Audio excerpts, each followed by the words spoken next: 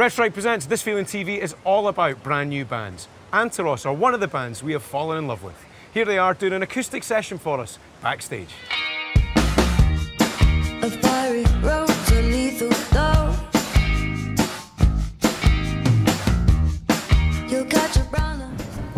Probably this morning. What did you tell you? Tell her that I arrived in London safely. Nothing really. I don't talk to my mum on the phone that much. She sometimes rings me on. No, I ring her on her lunch break at work. So probably a week ago. Never. My mum could never work FaceTime. It would never work. The last time I called her was just yesterday, telling her where I was. That's all I'm ever doing, just telling her where I am. My mum's discovered Instagram stories. Oh. I get replies to everything like, where is this? Or what are you doing here? Or this is lovely. I think with our videos, we never really know what we're doing. And I think it got to a point where when you don't have a lot of budget, it's like a lot of directors recycle ideas. So the same bands will get loads of different. And I think it just got to a point where I didn't know what I was looking for, but I knew that it wasn't what we were being sent. So Bella Howard, who's worked with some awesome people, had started directing, and she and I got together and just sat down. And I mean, I don't really know what happened. Like suddenly we were just talking about broken mirrors everywhere, and then there's 3 parts to this video, so it's like a story. But it was quite funny telling the guys about it. Like, yeah, there'll be mirrors and they'll be broken, and then we'll be in the desert somewhere. And I mean, you didn't even know we were going to the desert. I didn't know we were going to the desert until about a week before.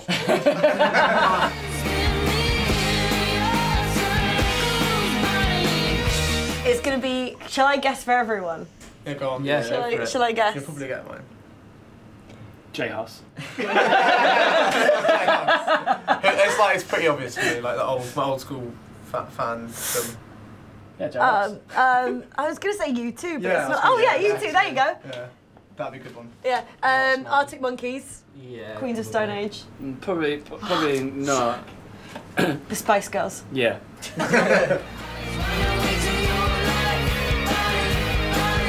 So, my first memories that I have of my life was singing.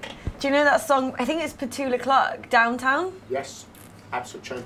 And my parents on the weekends would just play music really loud, and like I grew up in Spain, so it was really nice weather, and like they'd have all like the windows open, and my first memories was like singing Downtown really loud at the stereo. They had like a little microphone thing. So at the end, what my parents had to do, because they got so sick of it, was that they just put me on headphones. So I was just like, Downtown. But yeah, it's what I wanted to do since before I can even remember. I think growing up, I don't think there was a lot of incentive.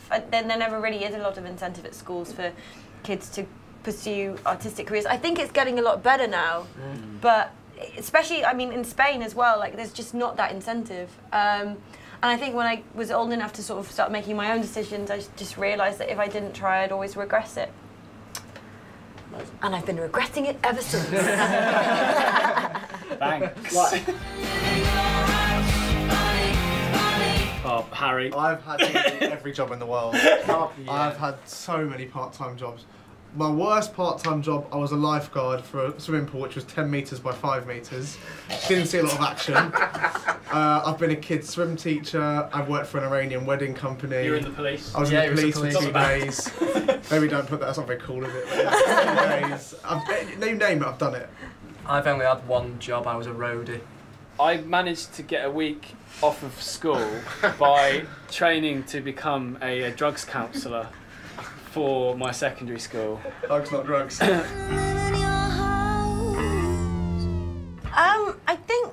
I mean, lyrically, there's never really any inspiration. I think, because then you think you fall into the risk of just plagiarising someone else's work. I think I like to read a lot of poetry.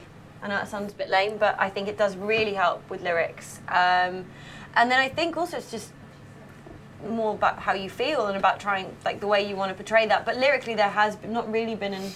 It's I kind guess of right the from Killers, experience. sonically the Killers, I guess musically the Killers have always been quite a big, like, I guess the common ground, or Arcade Fire as well, for the song we had a few references, but that's a problem because we all come from quite different musical backgrounds and we all have quite different musical tastes. It's quite funny like seeing that all come together and sort of like start recording. And I mean, we don't really have like one thing that we look at and we go, that's who we want to sound like. I think we all just want, yeah. We all just sort of want to have our taste in there and just go with it.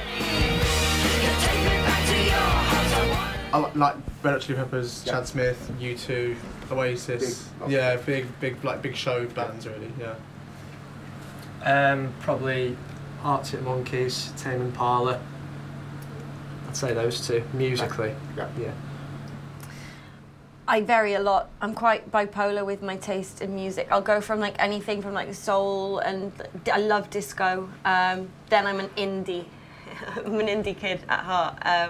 So it's everything from, like we said, like Donna Summer or even Aretha Franklin to, I don't know, anyone really, like Spice Girls, or even like Spice Girls, or like I love Arcade Fire. I love the Killers. I love the Strokes. Yeah, it's like big mix.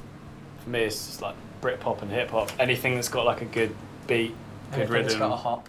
Anything's got a hop or a hip.